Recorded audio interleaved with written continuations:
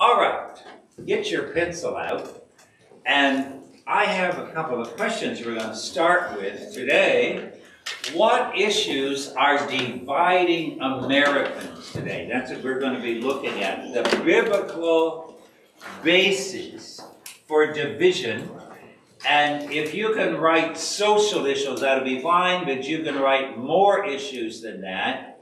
You can talk about it together at your table, and then we're going to look at them together. What's dividing this country today? What social issues are we struggling with?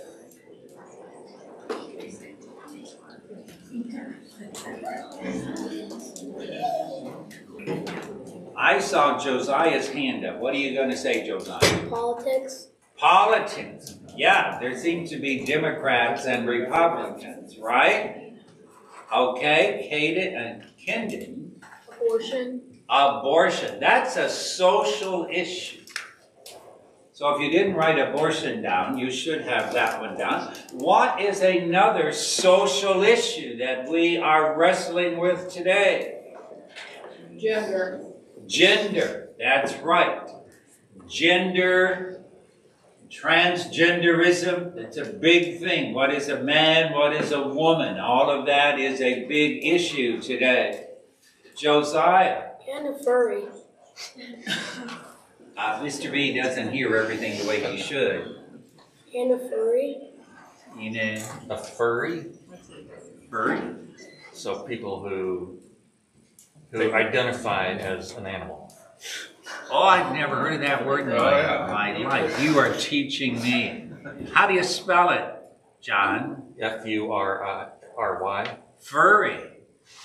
Like a dog is furry. The cat. And so people who identify with an animal, I am a dog. How many of you knew that word? Now you embarrass me. So furry is a social issue. Thank you, Josiah.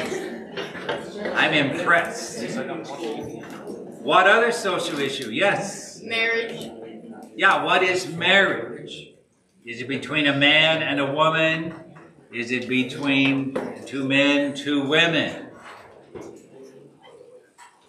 Issues that we never dreamed we would have to define. Anything else? Joe? Environmentalism. All right.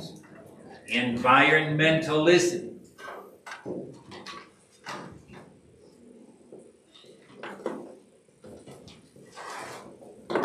Okay, I'm not going to take a lot of time on that. These are the ones that I came up with. Size of government. That's not necessarily a social issue, but it really begins to affect us. You believe in big government, or do you believe in small government? What is the biblical view of government? Is it big government, or is the biblical view of government small government? If you look in the Bible, what is the responsibility of government? What authority does God give it? Abby. To provide security and ordain order. Thank you. You're looking at Romans chapter 13.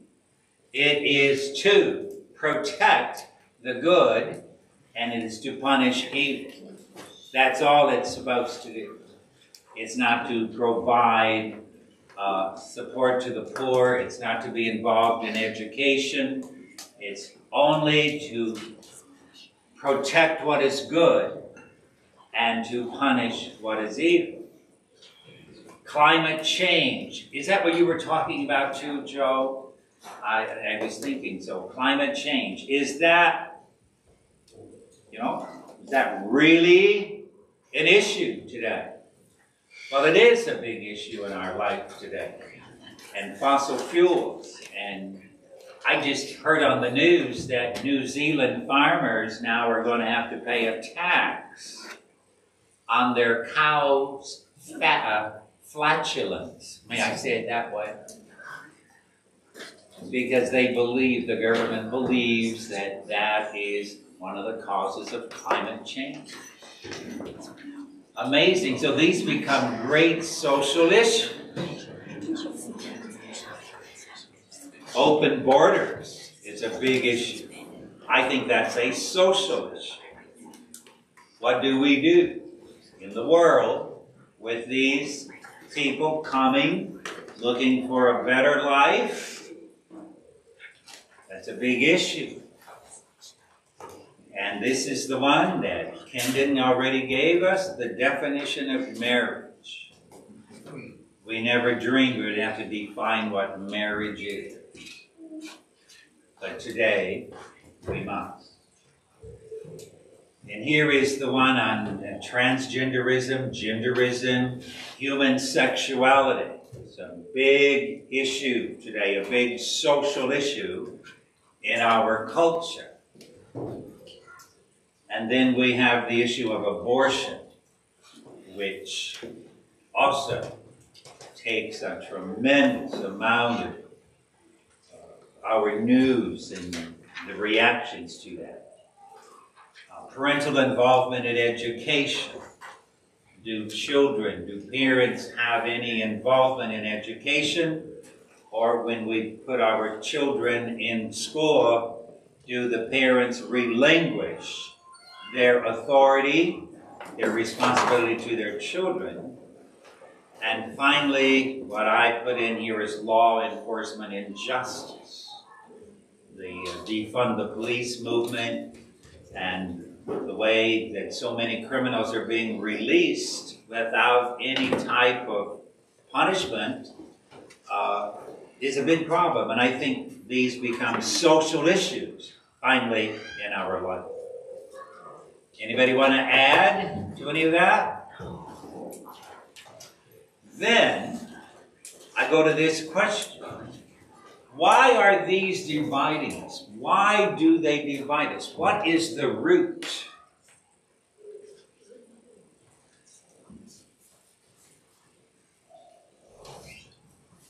Joe?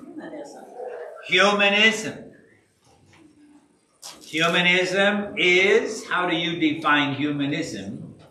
Everybody does what's right in their own eyes. Everybody does what's right in their own eyes. How many of you would agree that humanism plays a role in the division in this country? Pam, I saw your hand coming up. I was going to say different worldviews. Different worldviews. When we talk about worldviews, what are we talking about?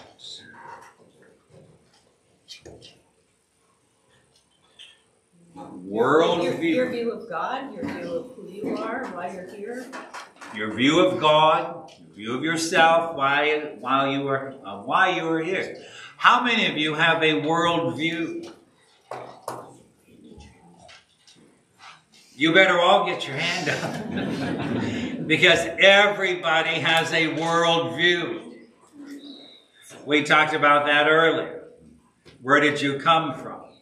What are you here for? What's wrong with man? How do we fix the problem? What happens to us after we die? Those are worldviews. But it's not only man, it's a worldview of creation. It's a worldview of God's authority.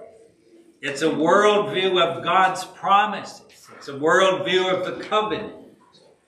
All of those things are in a worldview, and Pam, you hit the nail on the head right here. Differing worldviews is where we come from. And so you and I can speak together, I think, rather comfortably here, because I think all of us here have a similar worldview. We're going to find places where we do not agree fully, but we have these differing worldviews. Then, number 3, what is the biblical basis for this division? This is, of course, I'm thinking biblically. Where does this division Where does it begin? Where does it start biblically? The fall. And then you have some things which God is doing. I want to show you this, Genesis 3:15. And today I'm going to start up in the front row here. And Isabella, would you like to read this verse for us? Can you read it? And I will put enmity between you and your woman and the woman, and between your offspring and hers. He will crush your head and he will strike his heel. Is that anything to do with the division that we face today? How do you see that as a biblical understanding? The seed of the woman would be Christ and his church. The seed of the serpent would be the world. Who puts this enmity? God does. Now, take a look at that. What is God's purpose in establishing this enmity?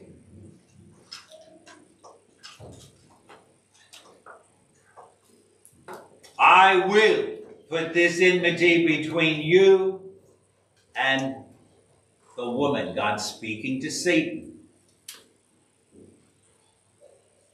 What's the purpose of this enmity?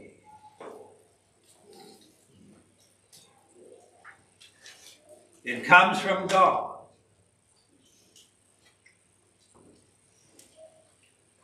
Well, you remember what had happened just prior to,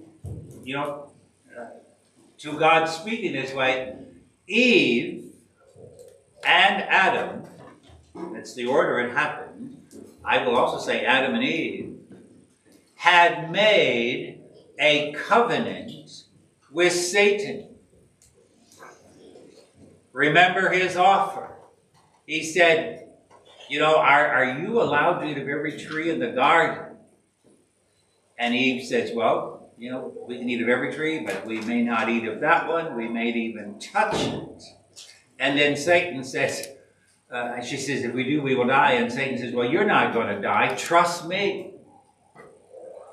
And if I can give you a much better future, if you follow me, you're going to know good and you're going to know evil. Try it. And then Eve takes and she eats. Now understand, eating with someone, and you can even talk about that here this evening. We eating together means we are in covenant together. We're one in purpose. We are together. We agree with each other. There's nothing dividing us. We join together. That's the really meaning of eating.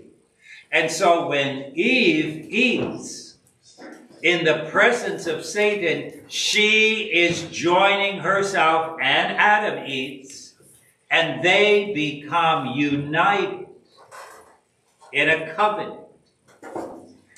God breaks that covenant. They can't. They are in the grip of Satan. We would say they were dead in sin. That's what Paul says in Ephesians chapter 2. And so, God comes in and he says to his people, to Adam and Eve, he says, I'm going to put enmity between you and the serpent. I'm going to tear you apart, and you are never, ever going to be in covenant with Satan. Because I put enmity between you.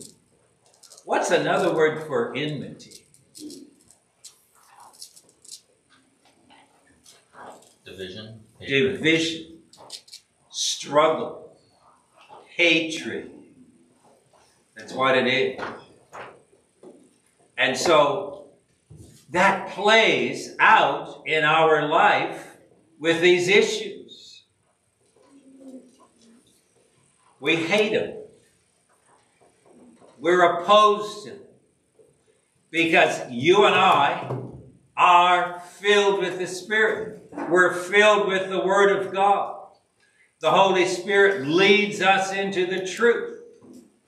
And when we know the truth, then what is false is something that we are at enmity with. We cannot agree with them. We cannot shake their hand. Doesn't mean we hate them, but it means that we are not in fellowship with them. It's like, how many of you ski? Very few of you. Oh, you do ski. All right. But if you have skis, then one ski is going this way and one is going to go this way. There comes a point where we cannot, continue to be together. You have to get rid of one ski or you're going to have some problems. And so there comes a point in our culture, in our world, that we separate from those things which we are at enmity with. So God's purpose is to protect you, to protect the church. And so is this enmity a blessing or is it a curse?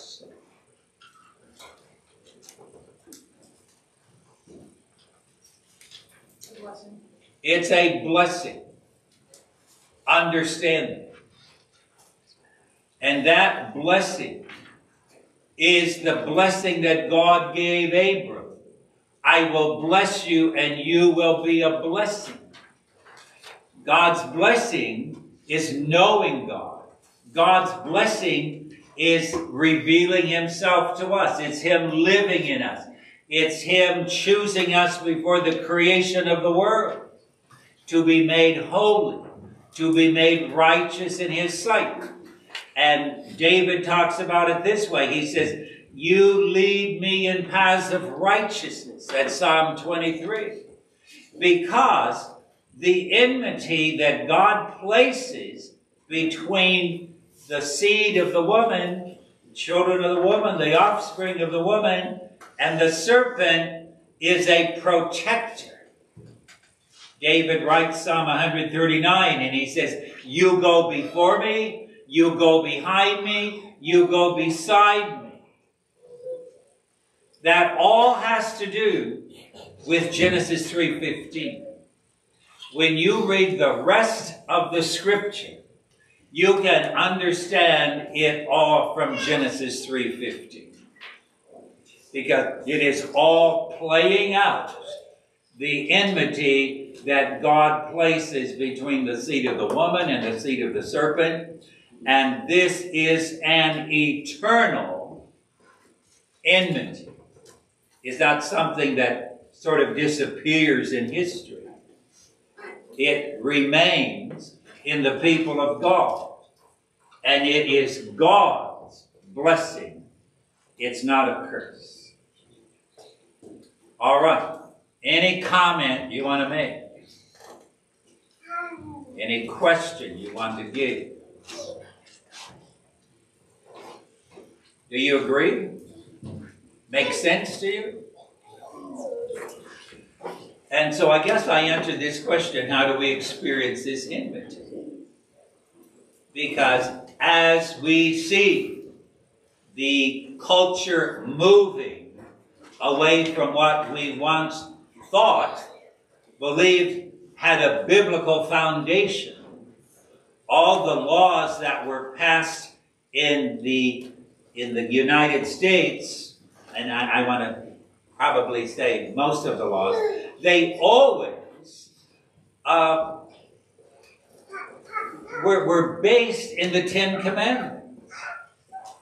They were based in the moral law. All the laws that we have about work and hours of working and work conditions in the factories and the unions came involved to really protect the workers, at that time, all of those had a biblical basis. You shall not kill is all related to how we treat the people that are working for us. And so we're passing laws that really reflected, really flushed out the moral law until the last 50 years. And now we're passing laws which go against the moral law. And abortion is one of those. The sexuality is another one. And that's why we're having this division. Because you and I have a biblical worldview. And we cannot compromise it. Because God has placed that enmity in your and my life. And so these things, we need to oppose them. We need to react against them. In the way we interpret the world, how do we see this? Well, in the way we interpret the world is one way that we see this enmity played out. I really like what you said, Pam. I think that's really foundational to how we understand all of these things. If, as Joe said, you're talking about a humanist. Basically, the difference between a humanist and a Christian, they both do a lot of good work. They're all kind, they're all loving, and those kinds of things. But a humanist does not believe God is on the throne. The humanist believes man is on the throne. And man determines what is right. And man determines what is wrong. And as you said, everybody does what is right in their own eyes is really the fruit of humanism. You and I follow God, we follow Christ, and our goal is to honor and glorify Him. We do not believe we are free to do anything else. And so when we ask the question, who am I? How do you define who you are? Where do you go? Scripture. The Scripture. Thank you. And so, the humanist, where does he go? Where does she go? Themselves. A couple of weeks ago, we talked about, do you belong to your parents? Do you belong to the state? Do you belong to yourself? Do you belong to God? All of those have tremendous implications for how you and I see the world. So who am I? You're going to go to the Scripture. And so this next question, what factors do we use to determine who we are? Because, I don't want to get deep into this, but this is the thing. You ask somebody what a man is or what a woman is, it's a shocking. I don't really know. I'm not a scientist. So, what factors do you use to determine if you're a man or a woman? You just look at your body, right? And that's determinative. And you can look at it scientifically, and if you have only X chromosomes, you're a woman. If you have X and Y chromosomes, you're a male. You can go that direction also. But it's still the body that we're looking at. And so, is my identity self-created or God-given? And everybody said, God-given. Correct. But now that's rejected. Why is that being rejected?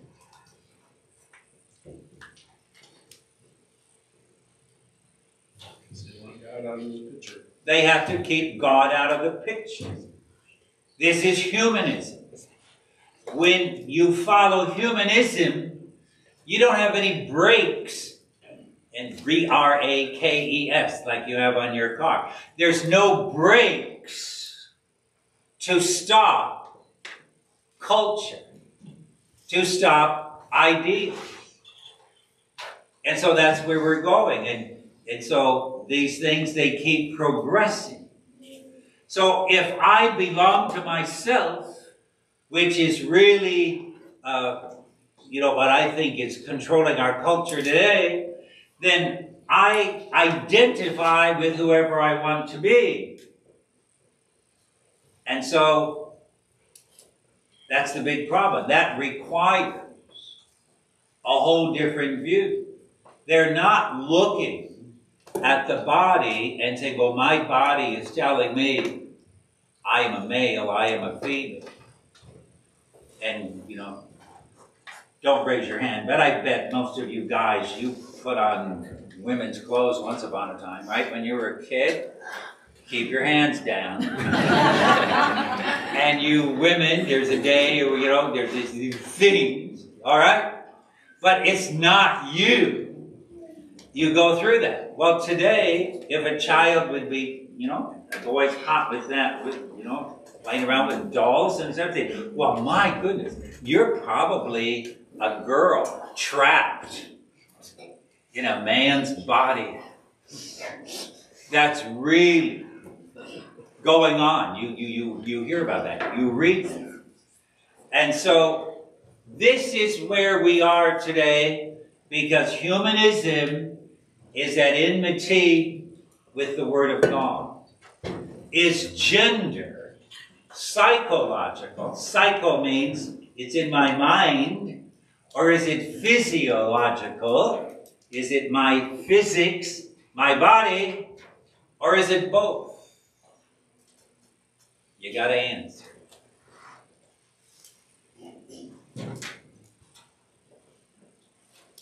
All right, go vote on it.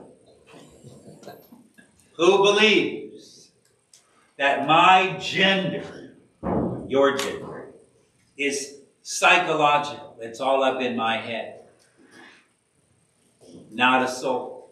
I knew that. How many of you believe it is physiological? It has to do with your physics. And who says it's both? I think you can go there because, Anne, what are you going, you put your hand up for what reason? Well, I just think men and women think differently, have different, I don't know exactly how to explain it, but I think the differences. What you're saying is, men and women think differently. We all know that. But when you are male, you think you're male. You know you're male. When you're female, you believe you're female. You know you're male. You're female. And so your physiological and your physical are in harmony. There are some individuals, I think it's because of sin in the world, that do not have that harmony. And I'm not going to be harsh on them at all. But you and I have this harmony that both physically and psychologically we know our gender.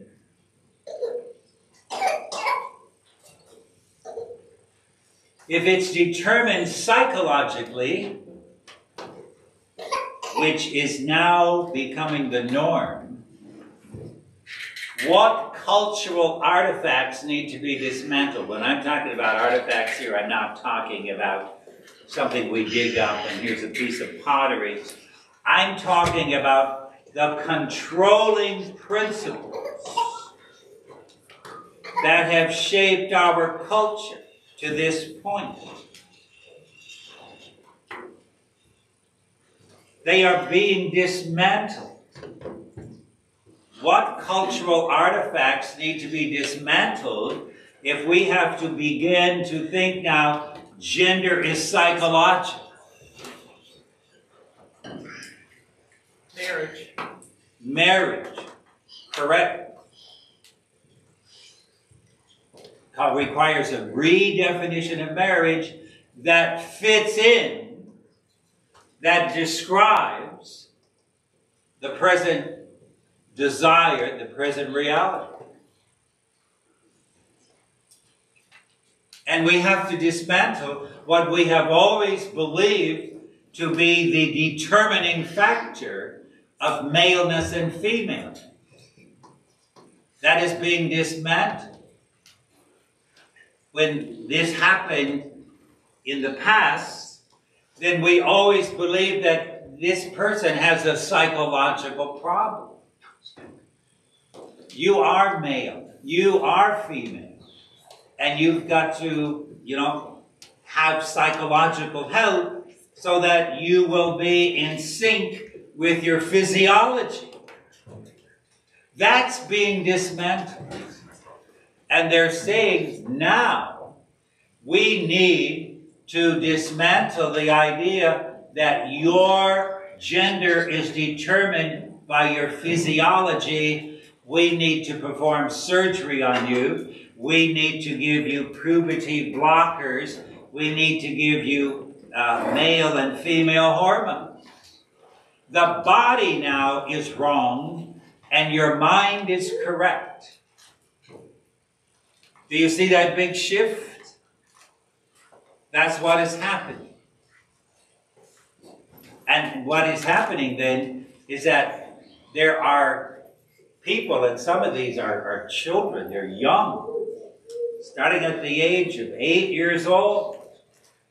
They are being given surgeries and giving drugs that are irreversible. So this is a big problem. I can't solve it, I just want you to know. How do we minister to someone struggling with gender dysphoria? This gender dysphoria means, in my mind, I think I'm a girl, but my body tells me I'm a man, I'm a boy. How do we minister to such people?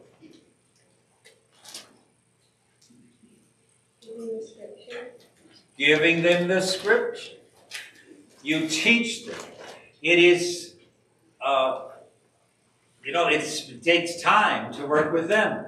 But it's a way that I'm not qualified to do that, but we're going to work with them psychologically. So their mind is accepting of their physical nature, which God has determined. If it's physiological, how do we minister to someone struggling with gender dysphoria? It's going to be the very same way. We're going to work with them to see that God has given them this gender. And God gave them that gender because He's designed them for the work that He's created for them to do. That's a real simple, quick answer. But I want you to understand, when you are hearing these things on the news and reading about them, do you see what's going on? There is this great tension between the two. Now, Psalm 2 is another very interesting psalm, and I believe, Lily, we are already up to you for reading verses. Why do the nations rage and the peoples plot in vain? The kings of the earth set themselves and rulers take counsel together against the Lord and against His atonement, saying, let us burst their bonds apart and cast away their cords from us. Thank you. Take a look at that. Why do the nations rage and the peoples plot in vain? That's my question on the next slide, but I'm not going to change it. I'm just going to let it stay right here. How do you answer the question? Why do the nations rage? Why do the kings of the earth set themselves and the rulers take counsel together against the Lord? Why are they saying, let's burst their bonds. Let's not be controlled by God. Let's cast away the moral law. That's what we see today. How do you explain it? Because of sin. Because of sin. Isabel, you are extremely correct. I believe what you're seeing is Romans 1. Romans 1, where God gives some people over to disobedience. That's what he's doing. He's not stopping. He's not interfering. He's not giving them a guilty conscience. He's not giving them a sense of shame. Not giving them a sense of embarrassment. But the people whom God is giving over to disobedience, he darkens their minds. He causes them to do things that are not natural. Just read Romans chapter 1. I should have put it on here, but I did not. And I think that is what you and I are seeing. That's another biblical basis for the division that we see in our culture. And then God says, the one enthroned in heaven laughs, the Lord scoffs at them. Why is God laughing?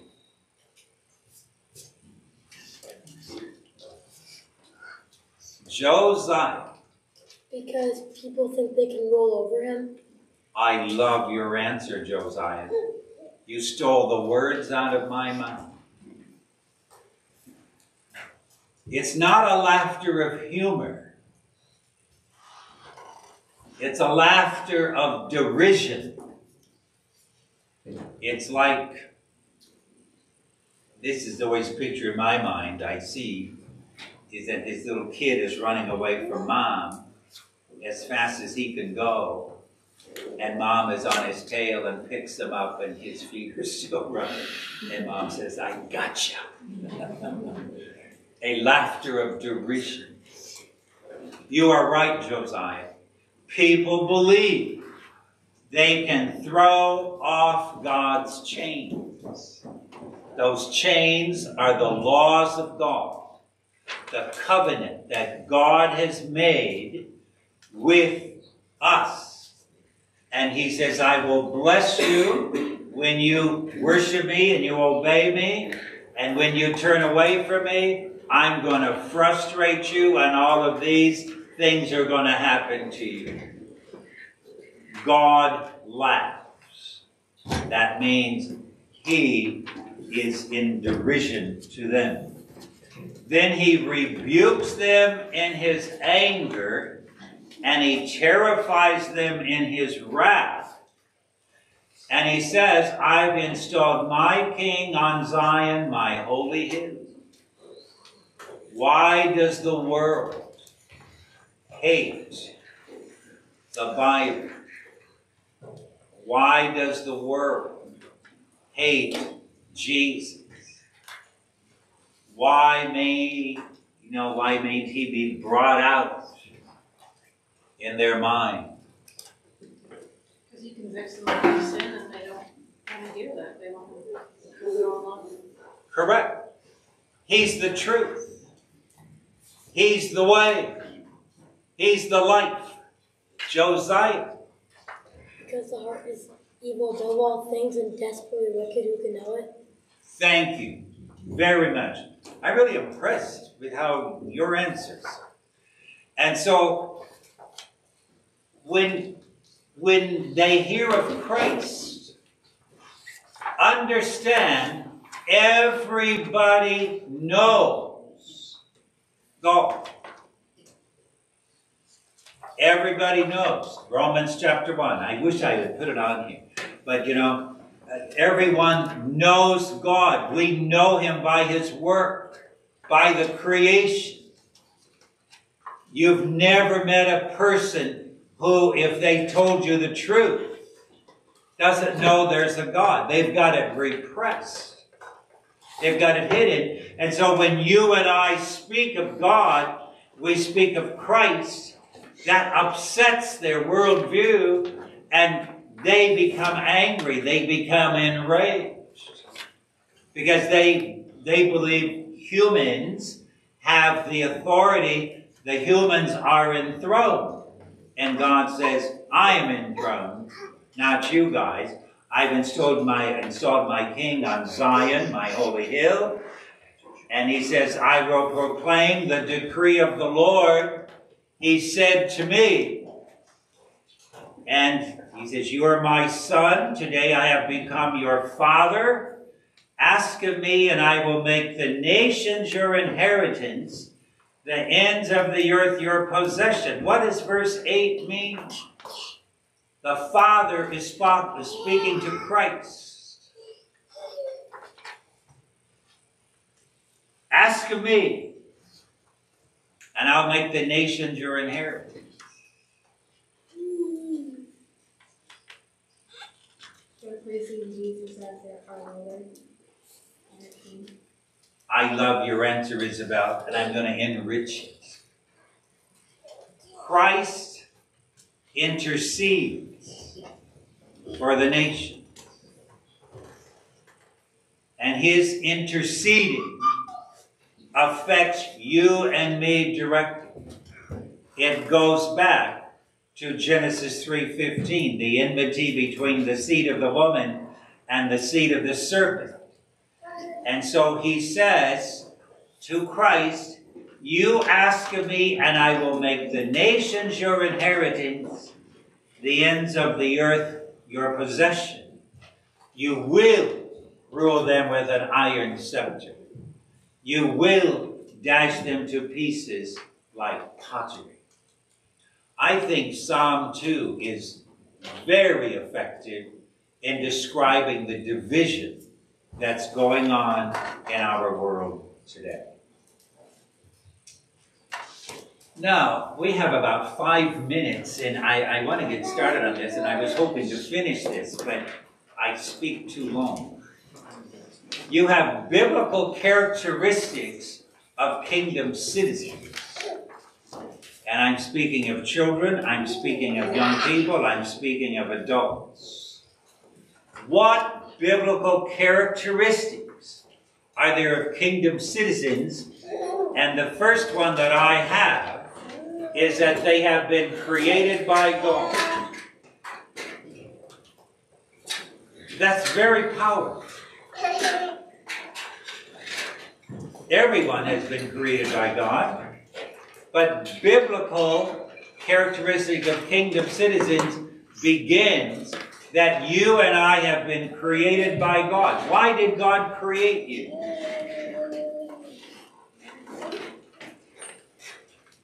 Lily, for his pleasure. Who agrees with Lily? Look, Lily, you got 100% in your favor. What's another reason God created you? For his purpose. For his purpose. Who agrees with Isabella? Hey, what's another reason? For his own glory. Who would agree with Kendon? For his glory. Another reason, Josiah. To disciple. To disciple. Who would agree with Josiah? Yeah. He chose us in him to be made holy and righteous. That's discipleship. Boy, you kids are not wrong yet. But there's one more reason.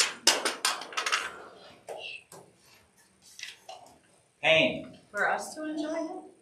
For us to enjoy God. Who would agree with Pam? Yeah. And there's still one more reason. John. To rule over the earth. To rule over the earth. Who agrees with John? And there's still one more reason. I'll give you a clue. It's the same reason Jeanette made that delicious bacon and cheese soup. To enjoy his creation. To enjoy his creation. And there's still one more reason. To have a relationship with him? Have a relationship with God. Who agrees with her? And there's still one more reason.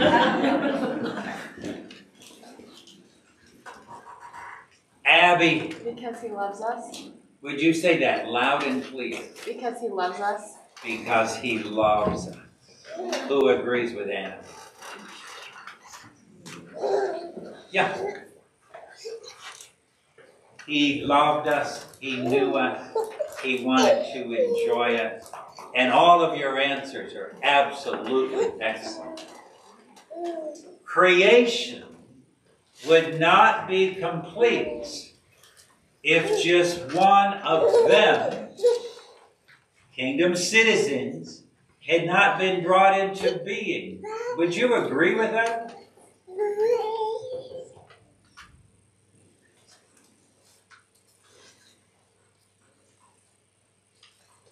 Every kingdom citizen, if one of them was missing, would creation be complete? It would not be complete. How did God know His creation was complete? Why? How did He determine that at the end of day 6, it is very good, and on day 7, He rested? Not because He was tired, but because He was what? Finished. Just like you're cleaning your kitchen, and you clean, but you can't rest until it's finished. And how do you know when it's finished? Josiah? It'll be good. It'll be good. And if you're cleaning it, your mom would be the one to determine that. Is that right? Huh? But if you're cleaning your own kitchen, how do you know when it's finished? Spotless. Spotless. It depends on your character. If you can live in a mess, it's finished. If you need to live in a spotless kitchen, it's not finished until then. So how does God know that He was finished with all of His work? Because it was perfect. It was perfect. It reflected His character. It reflected His power, reflected His wisdom, reflected His character. All right? Everything. Sometimes, I've asked you this before. Why does God need billions of galaxies? Josiah. For us to explore.